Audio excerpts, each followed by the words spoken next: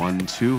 One, mic check. Yeah, we're good. Nahau miigwech nindinoy magana duk. Thanks for tuning in. This is Stories from the Land.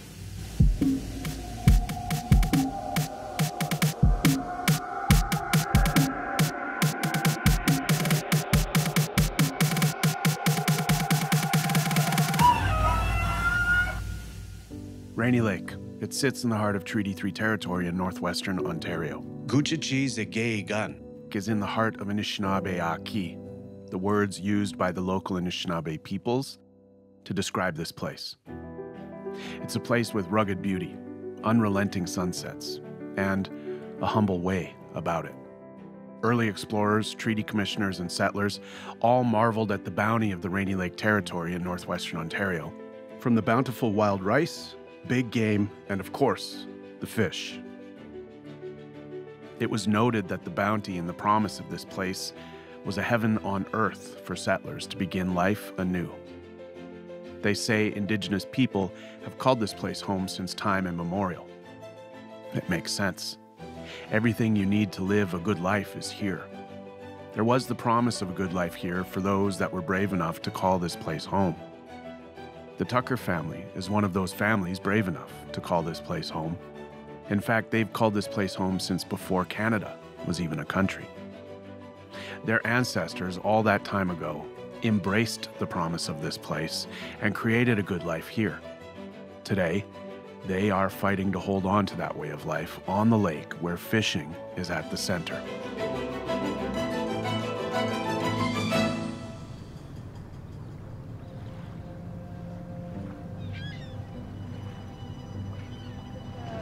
I like being up the lake, and that way since I was a kid. I'm always looking forward to get up there. I don't care for down, I never have. Like I love where I live in town too, but you can only stay for so long. Like we don't usually stay 4 days in town.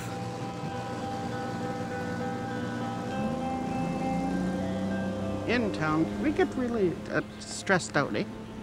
Because we're not town people, like this is where we are most of the time, and you get used to it, eh? It's not saying we don't like being around there, but we'd rather be in the quiet, and even in the winter, we're the same way.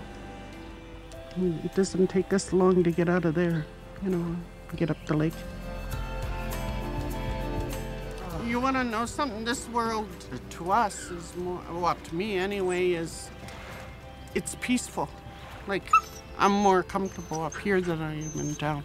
And that's awful to say, but I am, because this is our home. Right? Yeah, it's always like coming home because it is home. Now I'm the third generation, and hopefully my son will carry it on. It was my grandfather, George Tucker, who bought it originally. And then from him, it went to my father, Gib Tucker. Then from him, it went to me.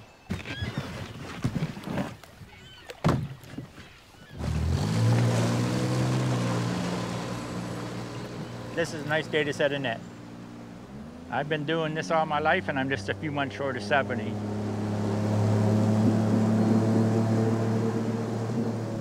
I've been fishing with a boat by myself probably since I was about 12. Back then you didn't have to have boat license. We still train young people young to run a boat. They gotta know how to run the equipment too. You work every day and there's no days off. Just like a farmer, he goes work every day. So it feels sometimes like why are you doing it? I do it because I like doing it. This is for me, yeah. It's just being closer to nature and something I enjoy doing. Fish move. Like, they might be in this spot for a week and they might move over here 100 yards. So you've got to follow them. You got to move your net. You can't leave them in the same place all summer. There's always tomorrow. If you're fishing, you don't catch fish every day. You'll catch some fish, but not a lot of fish. But maybe 1 or 2 days down the line, you'll catch a lot of fish. Every day is not the same. Every day is different. It is hard work, but it's a good life. It's a job that you can't take lightly because you got to be here every day. You got to be ready for that. You can't quit if the weather gets bad or cold or if there's no fish. I've seen years where there's no fish and you fish hard to get your fish. Like right now, there's a fair amount of fish. They go in cycles. It's a good way to make a living. Nobody bothers you out here. You're out in the fresh air, nice scenery. It's a lot better than working in town as far as I'm concerned. If you were to say the name Brian Tucker to anyone that knows anything about Rainy Lake, they'd go, "Oh yeah, he's a fisherman." And when I said to him, "Well, maybe Brian, you and I could jump in the boat and just throw rod and jig," he said, "Hey, I would never. Why? I fish enough." During the ice time, when we're ice fishing, he will drop a rod every once in a while. Not very often, maybe once or twice a winter, but I've been out there with him lots, and he sings. Like he's humming and singing away. Like he really enjoys it out there. And you got the pelicans sneaking up, and then he always takes a dog with him. One of the dogs are always in the boat fishing. Sonny's starting to stay home a little bit more, but now this new one will learn if she'll quit falling out of the boat.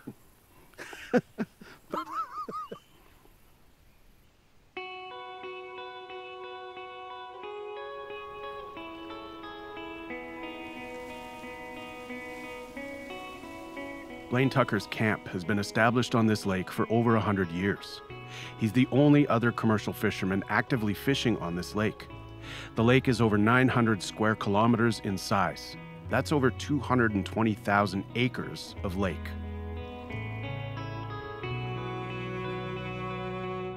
My name's Blaine Tucker. I'm from Fort Frances, Ontario. Brian Tucker's dad was Gib, and that was my dad's brother. And Brian's my cousin. I've been commercial fishing here probably 50 years. My grandfather was one of the people that got me started in the fishery, and my dad. My dad kind of took it over from my grandfather, and we've been here for a long time. Things got tough here when the M&R come in and bought all the fisheries out. They took all our walleye quotas away. And they just give us little weak walleye quotas back. Like I'm the only one on the whole lake that's got a walleye quota, and it's so small that like if I wanted to go out there and fish walleyes, just walleyes, I could catch it in 3 days. They won't give us any quota. They say they want commercial fishermen to catch no walleye. So how can you run a commercial fishery if you don't catch a walleye? That's the money fish. Over the years, a large number of commercial fishing licenses have been bought out or transferred. This has significantly reduced the overall number of active fishermen on the lake. There are now only 2.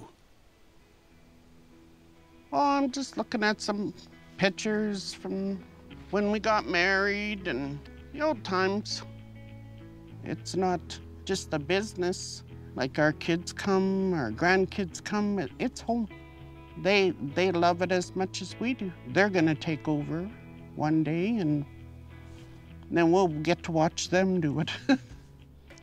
Well, my mom, like, she went to school at the residential school. She couldn't wait to get away from here. And a lot of our people don't talk about the residential school because they've lost so much of their family, the closeness. They were only allowed to, I think, to go home once a year at Christmas time, and just for the day.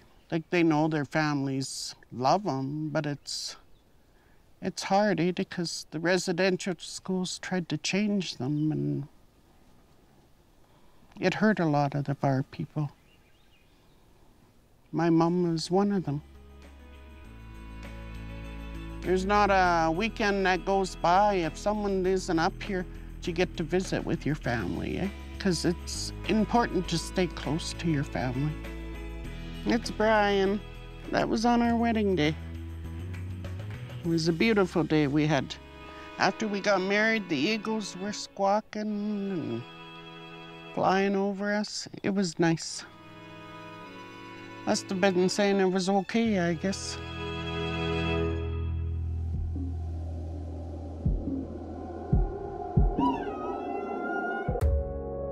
On Rainy Lake in northwestern Ontario, A way of life that has been operating for generations is quietly coming to an end.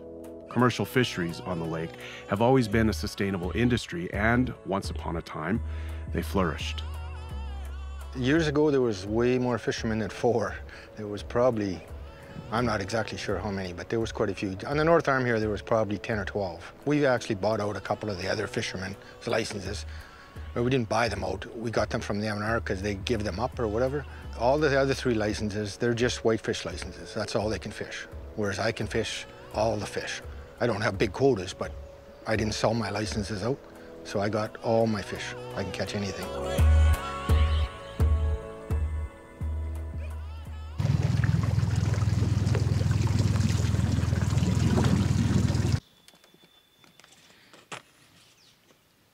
Here goes Don, her brother, Donnie Howells. I thought X was in one of them too. That might be X there. I don't know who's taking the pictures up there. That's Flappy, we call him. I forget his. He used to come up all the time. There's Carl. That's your brother. All the nicknames. Yeah. Yeah. Yeah. I didn't even recognize Flappy. Recognize him because of his bald head. This was me here. That's my son Charlie up there. He was quite a bit younger. So did Dad have the fishery then? Nope, I had it. You had it? Yeah. That's what it's all about up here, is all the memories, family and memories. To say that running a one-person fishing operation is hard work would be an understatement. It's long days, followed by longer days. But for these 2 men, it's a way to make an honest living.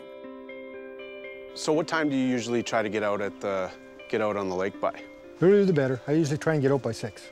Depends on if I have to, like I need a lot of fish, then I'll lift my nets again in the evening. Like I'll go back out about 4 o'clock and lift them again, and then go back out the next morning, and you know, that's the way it works.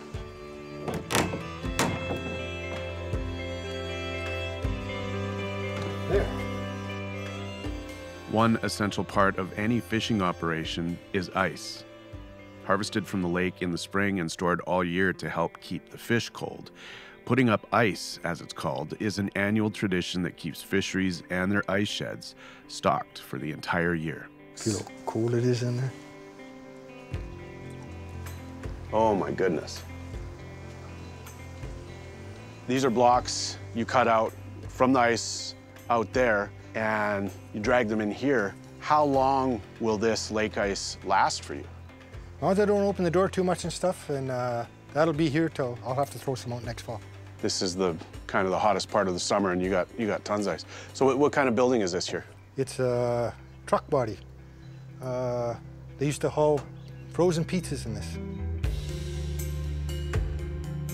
When you've been doing this as long as these guys, you learn a thing or two, and you've seen it all.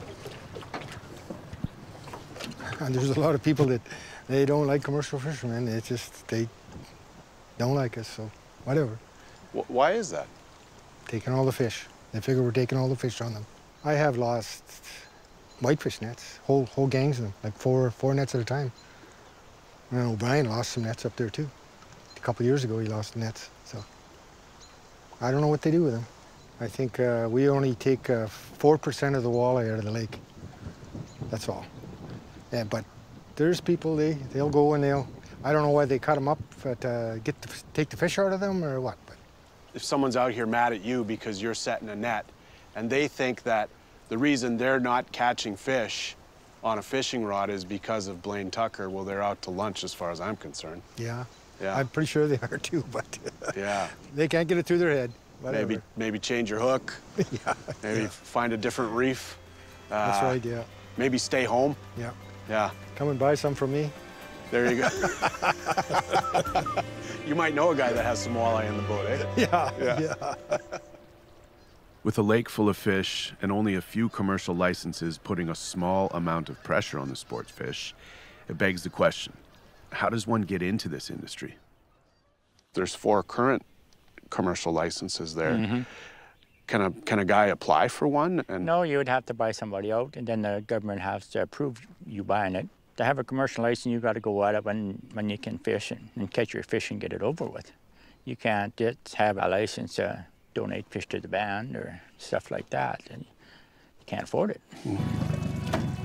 My son will take over after and if he couldn't for some reason, give my brother, he has sons, I'm sure one of them would, just to keep the fish going, because the whole family helps keep it going. Like, we all get together and put up the ice.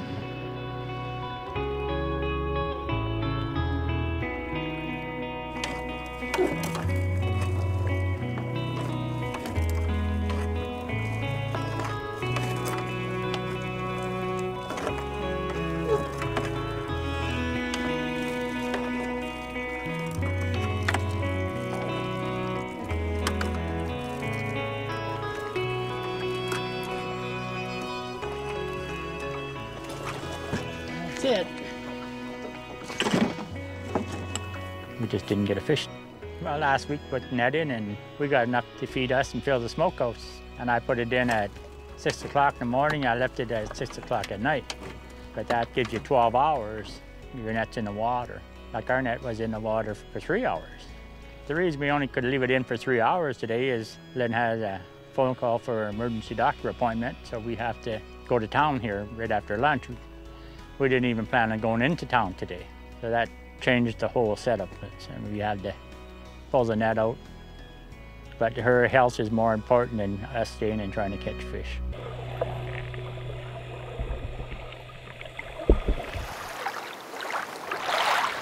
I got a few fish.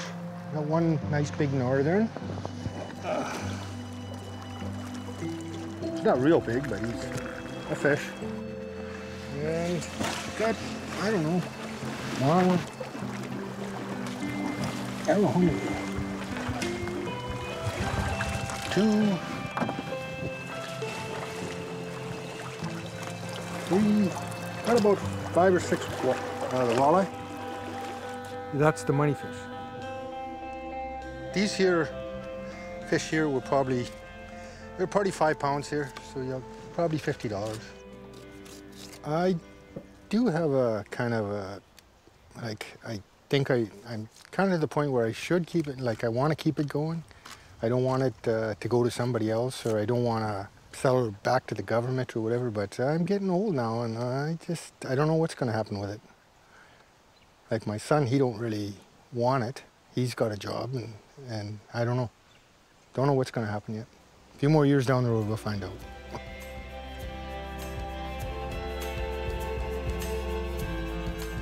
I'll probably fish at least another 8 years if I can, if my health holds out. And by that time, my granddaughters are going to be, maybe one of my granddaughters might want it. My son, he might too later on. He's got a good job now, but we'll see. He knows it's there. Like, I really don't want to sell it, so.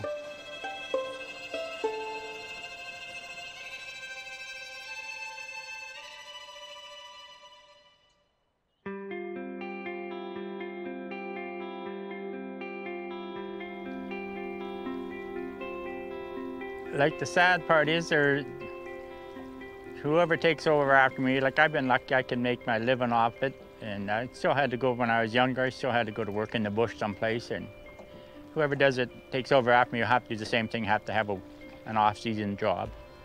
Because like my father, he could make a living off it year-round because they allowed them to catch more fish. But now they don't do that, and it's hard. The markets are hard now. Like, if there's not enough fishermen fishing, they won't send trucks for them. So that's the big thing. When I can't do it no more, that's when I'll stop. When I can't lift fish boxes and stuff like that, but then it'll be time to stop. But right now I can still lift box fish. So I'm still going ahead with it. I think I can still do it for a couple more years, I hope.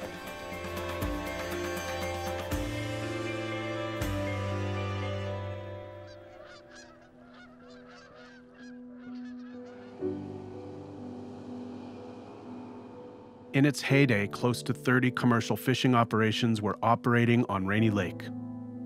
Rainy Lake walleye is the stuff of legend. Suffice to say that these days may be behind us. Today, there are just 4 licenses left on the lake. But why? When you talk to the fishermen on the lake, they all claim how healthy the fishing population on the lake is. Never been better, most say. Some have the opinion that putting tourism and sports fishing ahead of commercial fishing is better for the area. Others speculate that it's just too expensive to have the Ministry of Natural Resources follow the ups and downs of these small fisheries.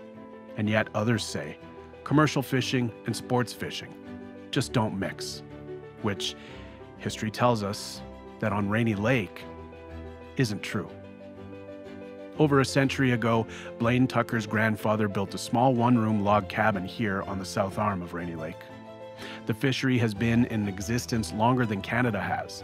It's unfathomable that this small, ethical, and sustainable fishery may not have a future given the current market conditions due to COVID, not to mention the fact that there seems to be a number of outside forces that are determined to ensure that these men are the last fishermen on Rainy Lake. Brian and Lynn Tucker have committed their lives to sustaining themselves in connection to the land and to the water. They've raised their families here on Rainy Lake. While the fishery's future may be in question, their resolve is not. Family. That is what life is all about for Lynn and Brian. And that is something no fish quota can ever take away.